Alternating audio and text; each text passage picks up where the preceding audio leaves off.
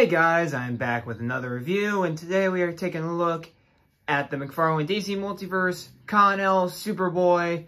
Let's get a better look at that packaging, shall we?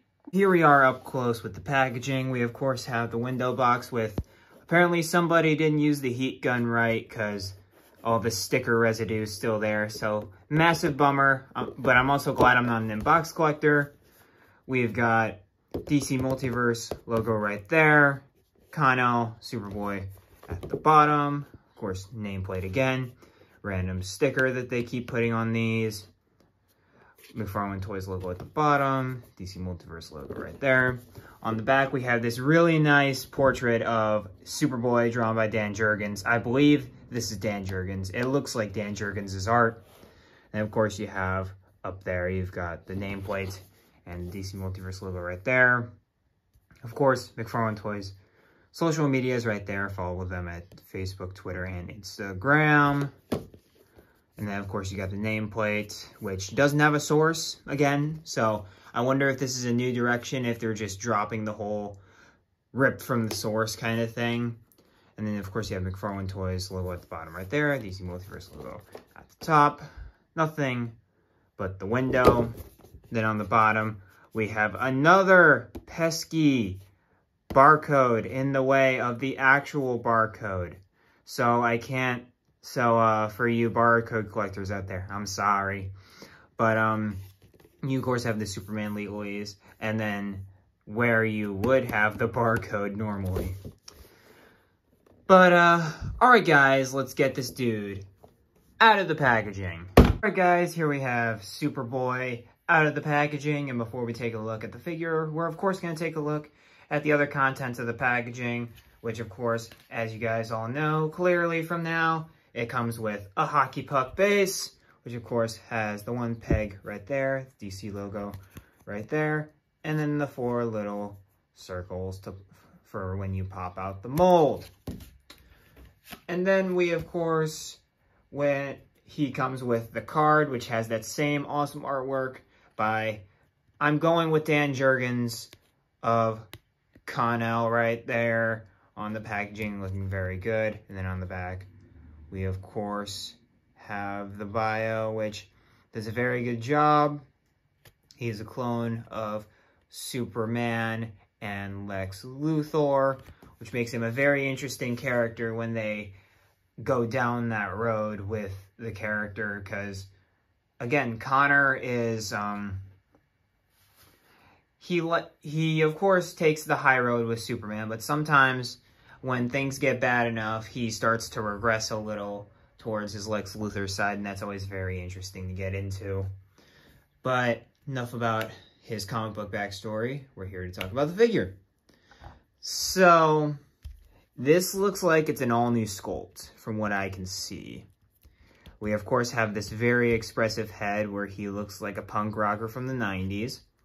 He, of course, has the 5 o'clock all around. The light's not picking it up well. It's very faint, but you can clearly tell there is a 5 o'clock there, like he is a teenager who doesn't know how to shave. And then he, of course, has the fade around the back, which I think is painted on very well. Really like how they painted on that fade. And of course we have the leather jacket with the spikes on top and wearing the Superman logo under there. You can't reveal the full Superman logo. It only goes to about there. There's some glue like right there that keeps the jacket in place. So there's that. On the back, of course, we have the Superman logo right there, looking very nice. Got the belt buckle right there. You have these random kind of belt strap pieces. The 90s had a weird obsession with straps. Don't ask why.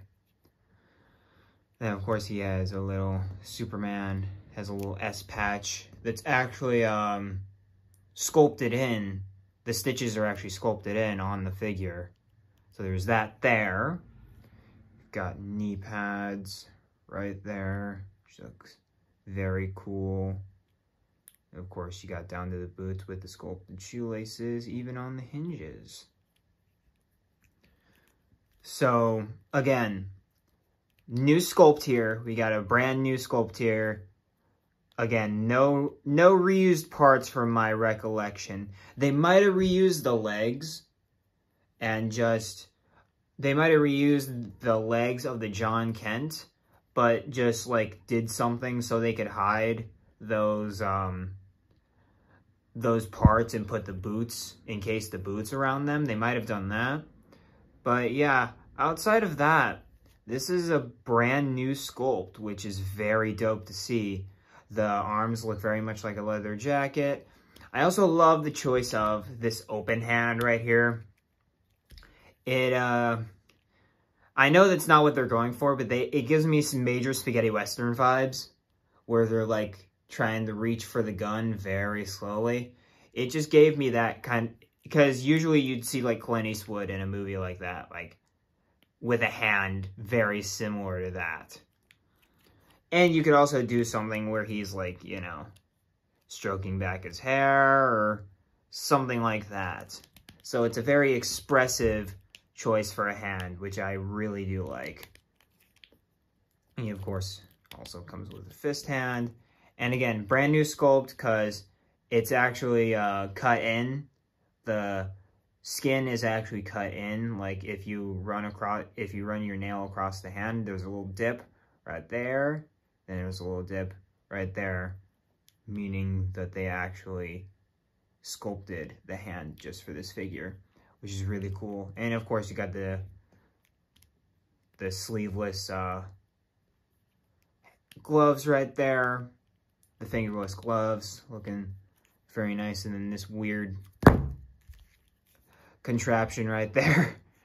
I have no idea what that's for, but this is the era of comics I know the least about, at least in the post-crisis continuity. This is the era I know the least about. I just know of the rad designs, like Azrael and Parallax in the background, characters like that. But outside of that, I don't really know a whole lot. So he's an anachronism for me. I'm of the camp where I just like the Connor Kent Superboy with the Superman t-shirt, personally. That's my favorite design. This one's kind of too much for me, and it's kind of just like, I don't like the punk rocker look, but the figure overall is a very neat figure overall. So let's get into the articulation of this awesome figure right here. So of course he has the ball hinge neck where he can look up about that far. He can look down pretty good. Oh, hello. So there is a problem. When you bring it down, you have to shift it up and then up, or else it'll run into that neck piece right there. So be aware of that. He has the ball hinge shoulders right there with the armpit joint, so you can give more expression to those shoulders right there. And you can also go all the way around. He has bicep swivel, double jointed elbows, which look pretty good, to be honest. And then when you're not moving it at all, it looks very flush. So I'm very happy with that. And then of course you have the standard McFarlane wrist joints, which move up and down. And then if you really want them to, you can move them in and back like so, as I just showed you. So very cool stuff right there. And then with the abdomen, you can move all the way around. You can crunch forward, pretty good. You can go back, very good. And then of course you can tilt like so. Standard McFarlane legs right there. Got thigh pivot right there. Double jointed knees, nicely covered up by this knee pad so it doesn't look as bad. And then with the boots, you of course have swivel at the top of the boot, ankle pivot at the bottom, and of course hinges up and down with the sculpted shoelaces on the actual ankle joint, which makes it look very nice. And of course, toe articulation as always. So overall, very decently articulated and a very decent sculpt. I really like the sculpt that they did for this figure because he's supposed to be a punk rocker and he looks like a punk rocker. So mission accomplished. And up first we have Superboy next to his dad's. We of course have Superman and Lex Luthor right there. And these do not go well together at all because of course Connor should be shorter than Superman, and he is obviously taller than this Superman. I understand it's the Action Comics 1000 Superman, so there's that. There is like an outdatedness to that figure, and I've been anxiously waiting for them to drop the standard Hush Superman. But as of now, I wouldn't put him with this guy right here. I'd put him with the Hush version or the Rebirth version from my understanding. But he looks great with Lex though. Here he is with a lot of the other figures of the Superman line so far. We of course have Eradicator, we have Action Comics in the back, we have Ultraman, and we have Superboy Prime, and then we of course have our new Superboy right there. And like I said earlier, with Action it doesn't really work, but with this Rebirth / Eradicate that the Eradicator is based off of, he actually works compared to him. Because of course Superboy's supposed to be skinny, Superman's supposed to be a bigger character. I like to think that Superman's not as big as Batman. Like Batman is physically more imposing than Superman, but Superman, you know, is Superman, so he makes up for it. I like that a lot. I really like that dynamic. So I really like the physique disparity between Eradicator and Superboy, and hopefully I get a Superman on that buck very soon, so I can have those two to compare in equal size. And here we are with some of the younger members of the Titans. Here with our new Superboy, we of course have his best buddy Impulse right there, and then we of course have Aqualad right there. And honestly, Connor and Impulse look great together. Like, I'm not gonna lie, I'm pretty sure they did the same, artistically speaking. Like, I'm pretty sure they intended for people to put Connor and Impulse together and be like, yeah, that's Connor and Impulse. But with Aqualad, again, he's more of a realistic buck.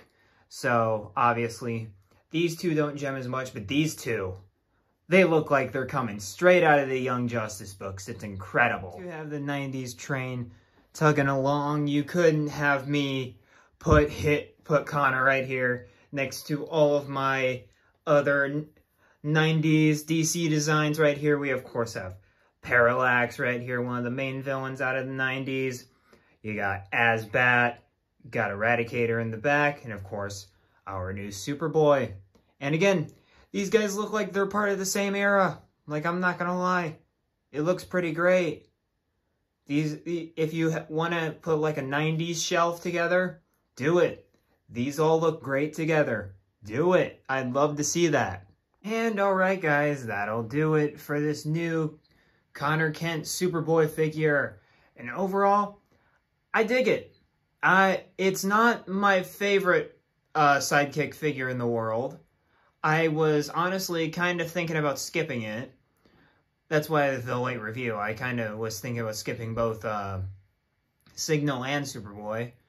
But then I just thought, since I had the Titans together, and of course I got Impulse in on the Titans, I thought I might as well get Connor, and I've always kind of wanted Signal to complete the Bat family.